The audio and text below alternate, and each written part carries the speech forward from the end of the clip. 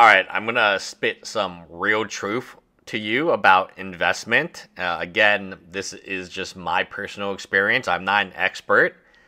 And until probably 3 years ago, I had really no interest. I just put money in my 401k.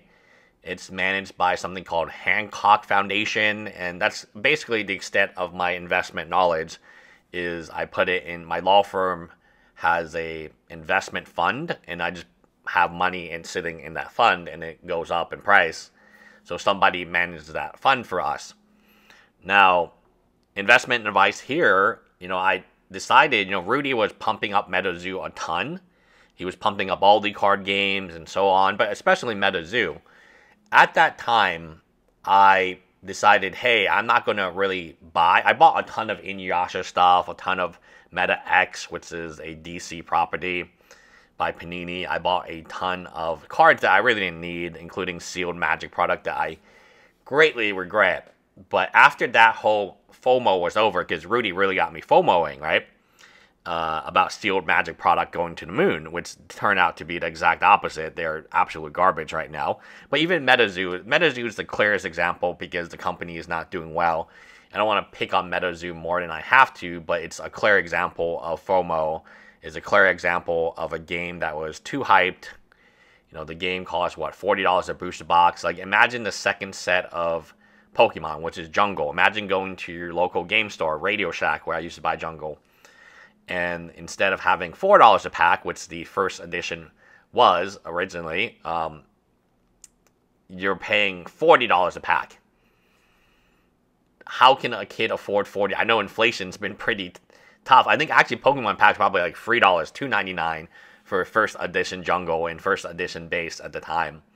But imagine paying 10, 15 times $45 a booster pack. That's what Alpha Investment was doing with MetaZoo Nightfall first edition, which is the second set.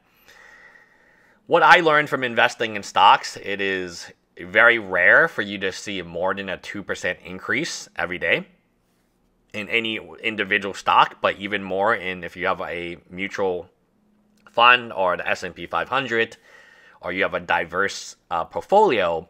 It is very rare for your portfolio to go up 2% a day. It also is very rare for your portfolio to fall 2% a day. Now, sometimes it happens. I've obviously seen it happen in the last 3 years, but it's very rare for that to happen.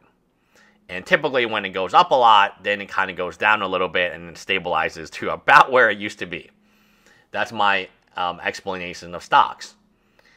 Again, was I in the market for a very long time? No. I mean, I basically just had, prior to MetaZoo, I had put all my money into my 401k that my previous law firm is still funding. Every so often, I had to figure out the password is to log in and see how much money is in it, but that's the retirement plan, right? So I decided, hey, I spend a shit ton of money on cards anyway, and I have a card shop. Maybe I should take all this money in my card shop and just kind of put it in here, into the stocks, and see what I do, see what can happen.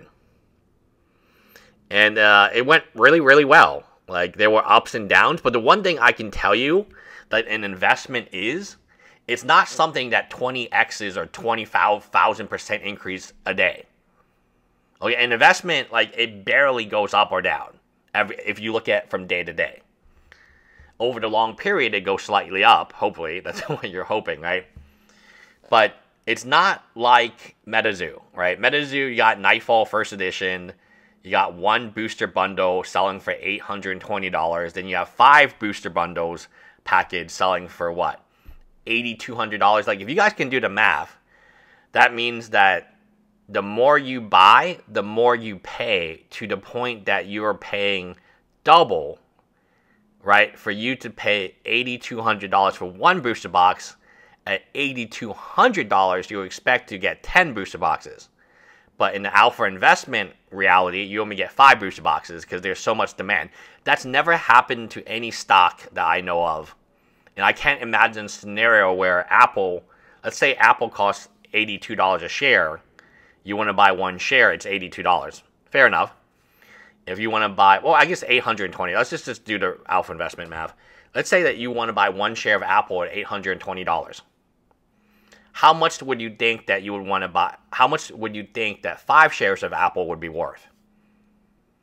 Well, you would times the 820 by 5, right? And then you would get like 4,100. But in Rudy math, the 5 shares of Apple are now worth 8,200. That's how you know it's not a mother effing investment, because an investment has never looked like that in the history of investments, of legitimate investments. That's mother effing FOMO, when you're willing to pay double or triple or quadruple the price of something just so you can get some more of it. That's mother effing FOMO, guys. I mean, this is... No, I hate to delete slides because I'm lazy as F, right? But I might have delete a slide and show you the FOMO on this. But I've shown you enough, right? I mean, these are his Nightfall things. I have so much proof that this actually happened, and he actually admitted that 3 people did buy the $8,200 package. 2 of them were buying it as an investment. So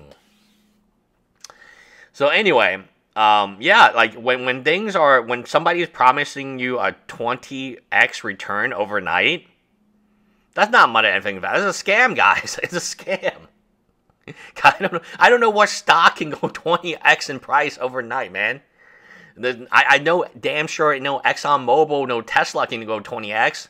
Look, if a stock went 100%, people would probably have to investigate what the hell is going on with this stock. If a stock went 50%, like, can you imagine ExxonMobil, like, tomorrow morning going up or down 20%? That would be huge news, right? That would be huge news. Maybe we would be in a war, or we ran out of gas, or something weird happened. Maybe there's an oil spill.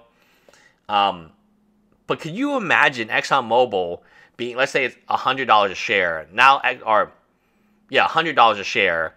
Now ExxonMobil is worth $2,000 a share in one day. No, that an investment. So after having done this investment thing with Jake for 3 years and learning about it, my girlfriend watches a lot of YouTube videos, but she's really bad at investing. She's awful at investing, so I keep my money. Everyone's like, oh, well, so you're going to take your money. No, man, we're not married. Like, guys, you don't need to worry. We have a kid on the way. Her name is Farina. We named it after my favorite Genshin Impact character. She actually doesn't even have a Farina, of all things, right? And things are going really well in that relationship. And you don't have to worry about my money. I have infinite money. I could. This is just play money, guys. Just play money. It's my gambling money. Otherwise, would have lost the gambling. And what I have learned is this investment thing takes a shit ton of time. It could take a decade to double, like, hopefully not a decade to double my money, but like it could take a decade to see real gains. None of my stocks. I have Alibaba. I got some like very volatile stocks in my portfolio. I have that mother effing Cafe Wood, whatever Cafe Wood has invested in. That thing has lost a shit ton of money, but that thing doesn't lose 20x overnight, right? It doesn't go from $100 to $5 overnight. That's fucking MetaZoo. The only thing I've seen gone from 100. That's why it's not an investment, guys. Investments don't go from $5 to $5,000 and go from $5,000 to $5. No, it doesn't. The percentages are not like that. Anyway, let me know what you guys think in the comments below. Guys, obviously some of the numbers are exaggerated for MetaZoo, slightly.